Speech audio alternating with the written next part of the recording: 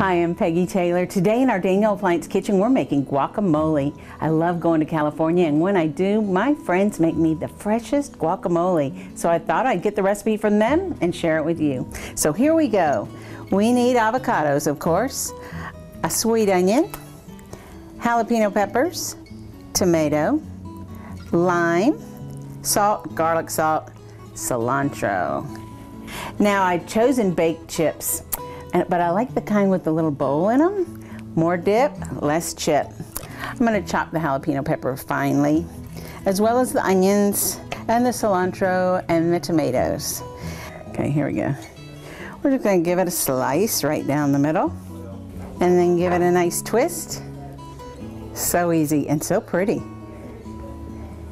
And then hit it with the knife, and I put it right in my bowl. You know, legend says that it keeps the guacamole from turning brown. Some people disagree. It always works for me. You can always use a little lemon juice, though we will be adding lime juice. Give it a nice mash and get ready for our other fresh ingredients. So in go the tomatoes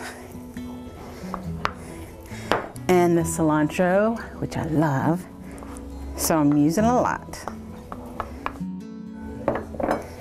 Onion. I chose sweet garlic, which I like also, so I'm generous with the garlic. And the fresh jalapeno peppers. And then just give it a whirl. Smells so good. All right, I'm going to also add garlic salt, regular salt, a shake or two, and the juice of a lime. And this lime is gorgeous. I hate to even cut it. I'm gonna give it a squirt right there. I think a half a lime would do, because it's so big.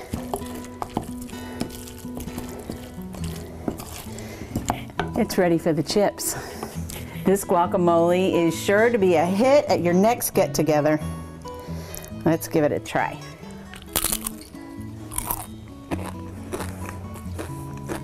So fresh, delicious. Baked chips aren't bad either. All I need is a margarita. Thanks for watching. Thank you, Daniel Appliance. Until next time, be well. The recipes are also available on WRVL.com. Click on Watch, then go to the Our Kitchen tab.